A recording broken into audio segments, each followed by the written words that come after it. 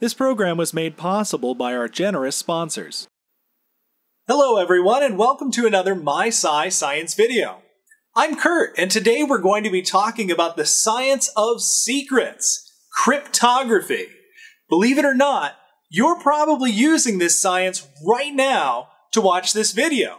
If you're viewing this on the internet, you're making use of one of the sciences that is all through our everyday lives.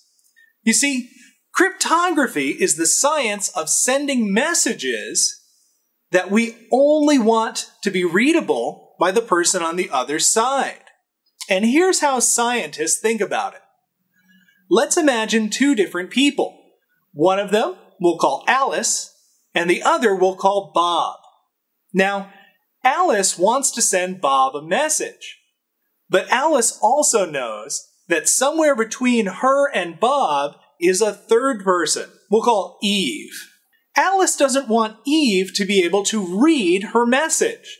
So what she does is she takes it and she puts it into a box and locks it with a key. Then she sends the box to Bob. Bob gets it, takes his key, unlocks the box, and then Bob can read the message. But if Eve got to the box in the middle, then Eve couldn't read the message because she didn't have the key. This little transaction, where Alice locks up a message, sends it, and then Bob unlocks it, happens millions of times every second on things we've come to depend on, like the internet, banks, credit cards, all sorts of things use this science. And what that science is about is how to make those boxes and keys better and better. Today, we're going to do an experiment using a pretty simple way of locking up a message, something called a shift cipher. Before we begin, I just want to tell you a couple of terms you're going to want to remember. Anything that's in a message we want to send to somebody, we're going to call the message text. That's the full message, what we want people to be able to read. When we lock up that message using our special key, what's on the other side, that locked up box, that's called ciphertext. And when the person on the other side receives the ciphertext, they can unlock it with a key and it turns back into message text so they can read it. So to make a shift cipher, we're going to need to decide on a letter to represent every letter of the alphabet. So the first thing we're going to do is write out a whole alphabet from A to Z. But in order to make a good shift cipher, we're going to have to be able to go from one end of the alphabet to the other. So let's take our alphabet and curve it around into a circle. We're going to bring A back so it's right next to Z. All right. So this is our cipher wheel. And what we're going to do now is we're going to make a copy of it right inside of the other one. So letters on the outside are going to represent letters on the inside. Let's put a line in between so we know which side is which. The shift in a shift cipher is spinning that inner dial. So we're going to spin it one space, and that's a shift of 1. Let's go ahead and encode a word using our cipher wheel. We're going to use the word cipher. So the first letter in the word cipher is a C. So let's take our C over to C on the dial, and we see that it becomes a D. So there's D in our ciphertext. I becomes a J, P becomes a Q, H becomes an I, E becomes an F, and R becomes an S. DJQIFS is our ciphertext.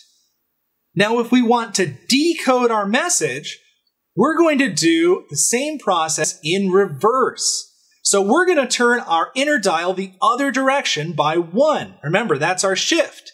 D becomes a C, J becomes an I, Q becomes a P, I becomes an H, F becomes an E, and S becomes an R. And wouldn't you know it? Cipher. We got our old message out. Now this works for any shift number. Let's try a shift of 7 this time. So we're really going to move our dial to the side. We're going to move it 7 places. This time when we do it, we're going to do it faster. So I'm going to do all the letters at once. JPW Oli is our new text. Now if we do 7 to the other side, put JPW Oli into it, we get Cipher back out. This is how a shift cipher works. So now what we're going to do is go build one. Now that we've seen how a shift cipher works, we're going to make a tool so we can make one of our own. So in order to do this, you're going to need a pair of scissors, a brass fastener, it's one of those little brass things with the wings that you can use to join paper together, and you're going to need a printable cipher wheel.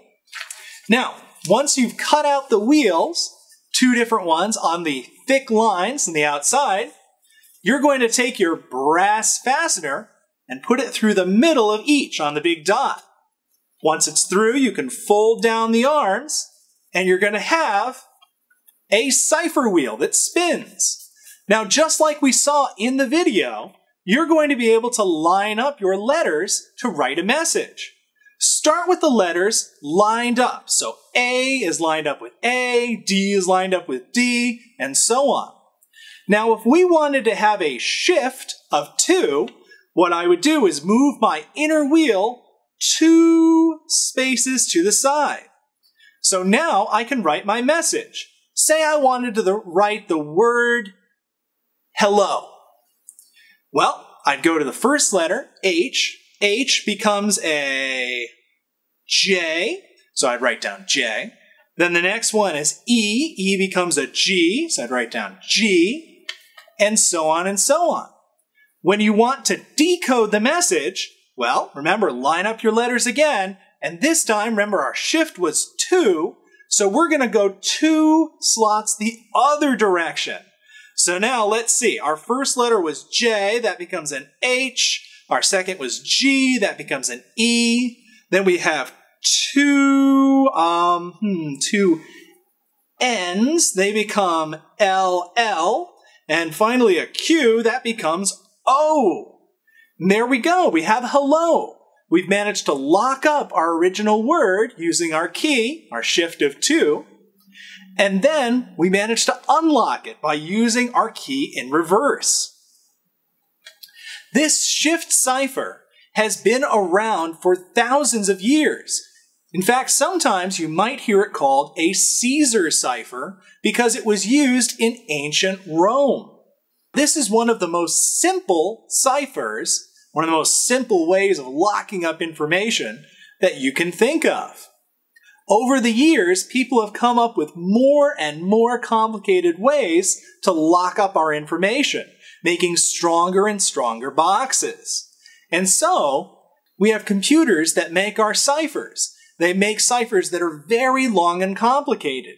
And it all serves to keep our information secure. And it's how we send secret messages across the world to each other.